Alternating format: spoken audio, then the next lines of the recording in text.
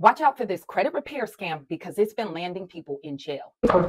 When you repair people's credit for a living, it's all about the personal connection. This is all about helping people. Meetings in which he's alleged to have been selling a new type of identity fraud called synthetic identity fraud. You go to people who are desperate to have their credit restored. Everything that I do is... Nowadays in the US, you need good credit for everything, to get a job, to put a roof over you and your family head. And with this high inflation and high cost of living, even food is up. And I think we all are frustrated after we leave the grocery stores. So it's no wonder people are desperate. You're making us pay for grapes, apples, things that God gave us for free. Ha! You will burn in hell when I'm through with you. This desperation is driving people to take risks and trust and believe anything these credit repair companies are telling them. But by doing that, that can land you in jail. Kind of ID manipulation is against the law. They're just the one marketing this to people who are unknowing or unsuspecting that they are actually violating some federal law. In New Jersey, 4 people pled guilty to stealing $200 million using synthetic ID fraud. Typical ID fraud in which a thief steals someone's identity. Synthetic fraudsters help invent new identities. Now, the synthetic fraud is even affecting car dealerships. Perfect credit, driver's license, I mean, you name it, it was all there. A customer who looked great on paper in the market for a luxury sedan says this woman's identity was a sham, and she not only fooled them, he says she tricked the DMV and the bank where she got the car loan from. This lady was dialed with real documents. I mean, documents that you couldn't tell. So everything looked, legit. Lo and behold, it wasn't. An undercover NBC5 investigation. You're about to see how some families trying to improve their credit scores can end up in trouble with the feds. Yeah, one working mom is warning others after what sounded like a quick way to boost her credit turned into a nightmare that nearly put her in prison. Many people with troubled credit wait to the last minute to try to work on their credit scores, just like the case of this single mom, and it had landed her in hot water with the feds. It's important, if you have lower credit scores, that you start working on your credit now, because it doesn't have to take a lot of time, depending on what's going on with your credit, to improve your credit scores, than to try to find options at the last minute. And my users with my elite credit system, like Janice, who was able to remove her negative items within 4 months. And Janice was able to move over to my business credit program, and now she has business credit in that short period of time. And Sean, he was able to go from a 612 credit score all the way up with his credit scores over 770 in a matter of 6 months. And now his credit scores is at 803, and he got business credit in my business credit coaching. If you need my help, you can click the link in the description of the video and in the pinned comment section and go to my website and download my free heart inquiry removal package. So let's look in this story. As investigators tell us, they see more people trying to improve their credit using what's called a CPN, a credit privacy number. Websites sometimes advertise them as an ID number you can use to keep your social security number private. But some people buy CPNs believing they can use them while applying for credit cards to build a brand new credit history. And that can lead to big trouble. If you want a new credit card, a new car, a new house, but need to boost your credit score, a CPN may seem like a magic solution. Social Security number private. Now, CPNs are commonly used by celebrities, members of Congress, and witnesses protected by the federal government. I see a lot of advertisements of people on TikTok and even here on YouTube advertising CPNs as an option for you to get credit, but it's just not true. You have to watch that because this is clear fraud. I heard everybody was doing it, so I was like, okay, we'll do this. Swatisha Keith bought a CPN from someone advertising on Craigslist. So this sounded like a chance to start over. Yes, start brand new is what it felt like. She paid $1,500 for a 9-digit CPN, 9 digits like a social security number. She says the seller told her she could use a CPN instead of her social security number to apply for credit. This would give her a new credit history, a chance to wipe her old history clean.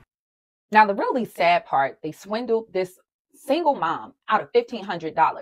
People, understand, you can dispute for yourself for absolutely free by writing your own dispute letters if you review your credit reports.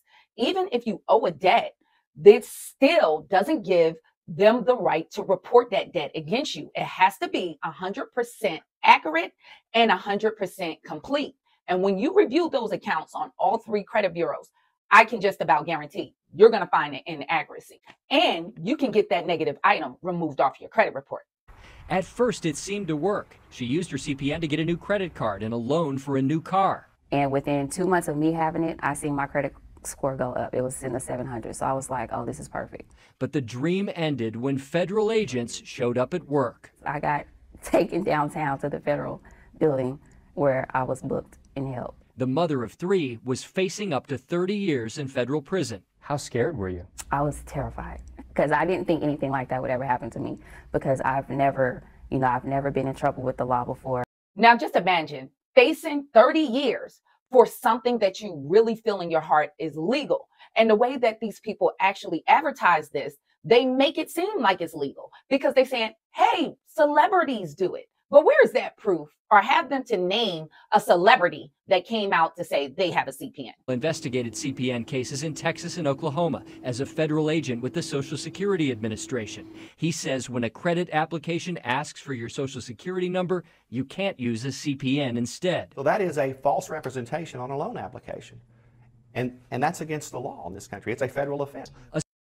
Putting misinformation on a credit application is clear bank fraud. And it could be wire transfer fraud. So do not play with that. You're better off by taking the time to build your credit, or there's options where you can leverage business credit if you have lower credit scores, but you have ways to actually cash flow. So please don't take these options. Special Police Fraud Unit in Houston is seeing more people using CPNs to get car loans. Sergeant Darren Schlosser says some he's arrested seem completely unaware they're committing a crime because they read something that made them think it's okay. Investigators tell us many CPNs they see are really Social Security numbers belonging to children with no credit history. Or CPN sellers may use certain websites to identify numbers that have not been issued as Social Security numbers yet. Since banks sometimes run quick computer credit checks, they may not notice the number a person uses on an application is not the Social Security number they've used in the past. Now, one thing I would like to see in these stories, I do understand you're putting a lot of onus on the person using the CPNs, selling the CPNs, but let's look at the root of the problem. The root of the problem is a lot of these corporations is riding dirty too. How is it that when they don't follow the FCRA, and that's the Fair Credit Reporting Act, and they're allowed to slap items on people's credit report, actually causing credit terrorism? Whether you owe it or not, there should be some criminal offense connected with that too.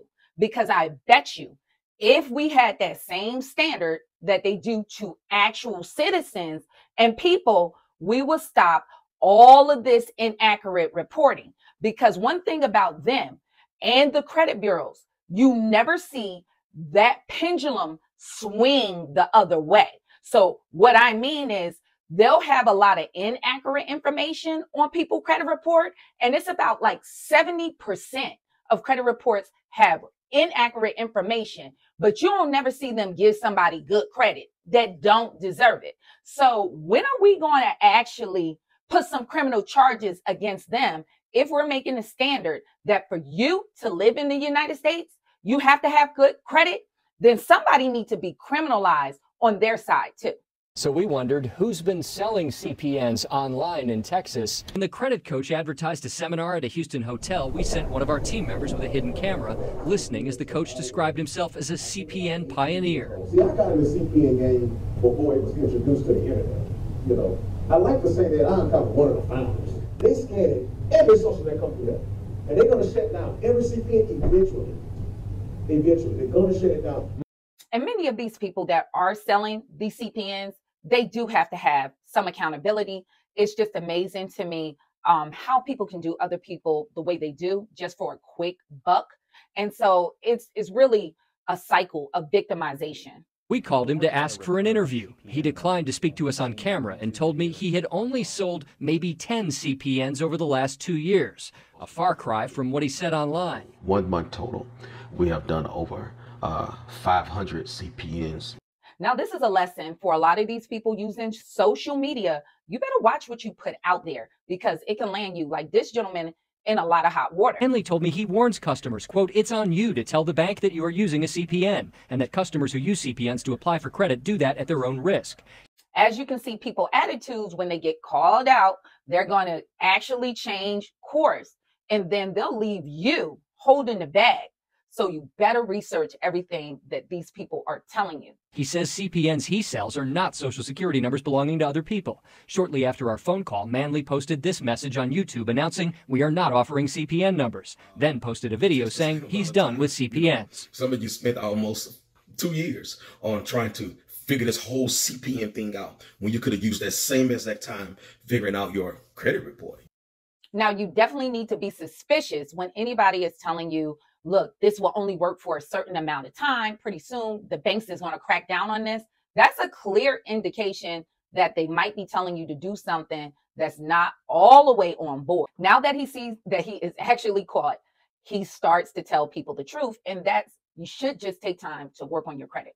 And that is the sum up of the situation. CPN sellers only break the law if they knowingly sell a stolen Social Security number or sell a fabricated credit history attached to a number. But authorities say many sellers offer only 9-digit numbers, nothing more, shifting possible risks to customers. I wouldn't want to see anybody else going through what I had to go through. Swatisha Keith now warns people never to use anything but their Social Security number on a credit application. She avoided prison. Federal prosecutors agreed to drop the charges after she served 18 months probation and paid restitution. A story she wants others to hear if they're hoping for a quick fix. If I was them, I wouldn't I wouldn't dare try it, because trust me, it's going to come to an end. Take time to work on your credit and make sure if you have anything that's reported inaccurate, you want to make sure you dispute with the credit bureaus.